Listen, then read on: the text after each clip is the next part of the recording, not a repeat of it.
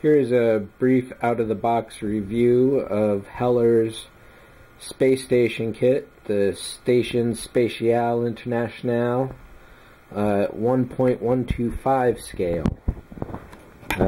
Let's get some better light in here.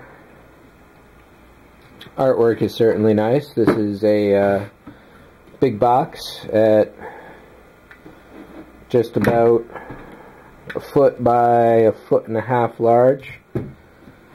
Not a lot of photos on the box itself of the kit or anything. There's a few paragraphs of details. This one in English celebrates the fact that the station should be completed in 2004 sometime. So a bit of humor there, and definitely a bit outdated. Few directions, not too much here. Lots of different languages. The box itself does not come sealed. It seems like a lot of non-American companies just trust consumers not to open and steal stuff, I suppose. This is one of those kits where you get a really big box and it is fully packed full of plastic. It's not too often that happens, and this is certainly a welcome sight. This is the only piece of the stand, and this attaches directly to one of the modules for a resting position, or of course you can hang it as well. There are two huge bags of plastic here. All told, there's about 14 trees. And one of the things that stopped me from doing this kit, apart from not having collected any reference material yet, is just the sheer scope of the amount of parts involved. The kit itself is probably going to be a cubic foot or so, perhaps a little bigger. And I haven't done a parts count yet, but it's significant. I think showing you the directions here will definitely give you an idea of what's involved.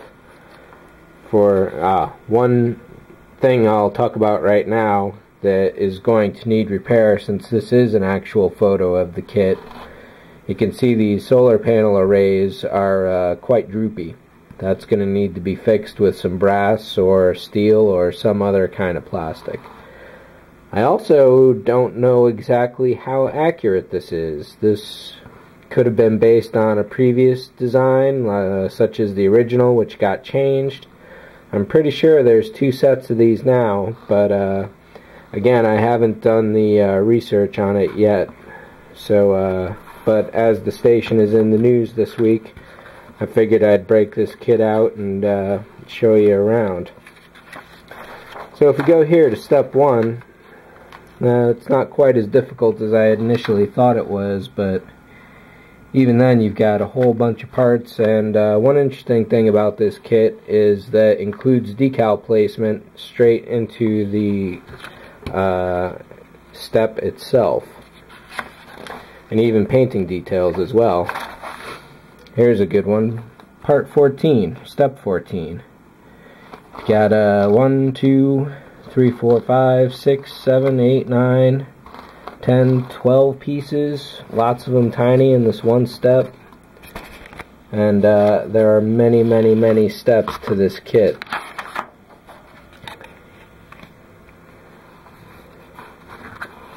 Here's a good one.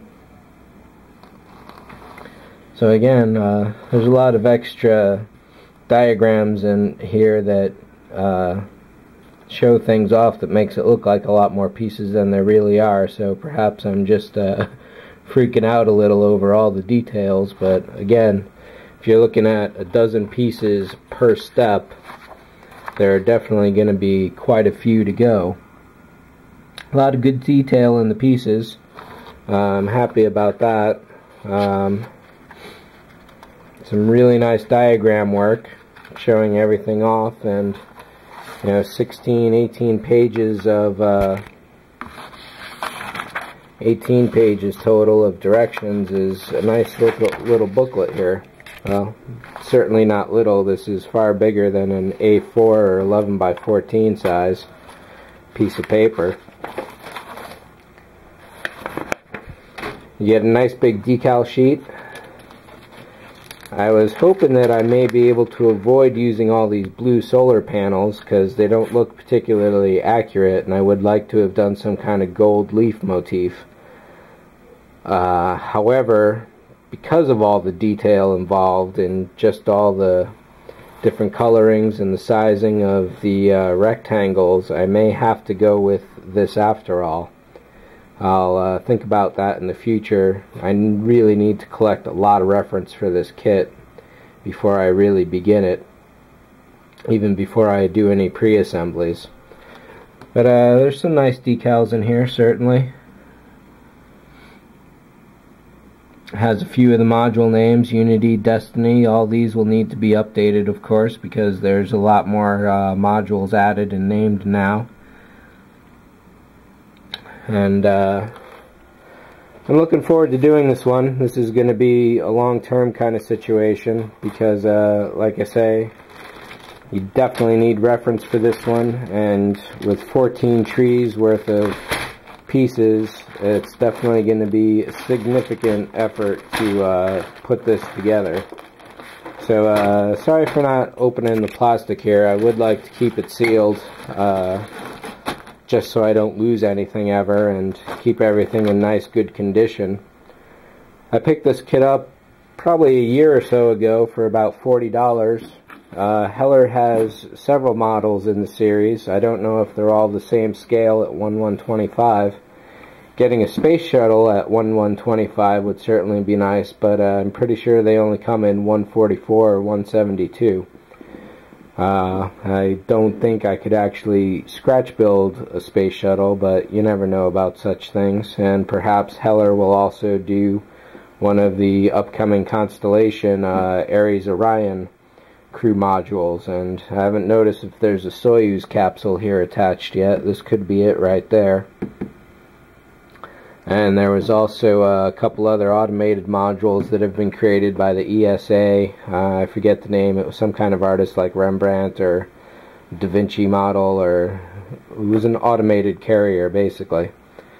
But yeah, so once I get some reference going for this, I will definitely kick into it, and perhaps by the time the station is completed, as of today in 2009, it's supposed to be about 80% with the current mission up in space. I think it's STS-119, and there are only a couple more shuttle flights to go for that, and then there's a lot of extra modules from, I believe, Europe and Japan that still have to be added. And again, once I find out how accurate this is to what's really going on, that will also be another significant factor. So I'll be doing a lot of research at JPL and NASA sites and see how much video and photo reference I can get, and I'll go from there. So thanks for watching. Definitely, if you're looking for a good kit to buy, this is certainly a significant one, and it looks like it'll build up into a really nice piece. So take care, and I'll catch you guys all on the next video. Thanks for watching.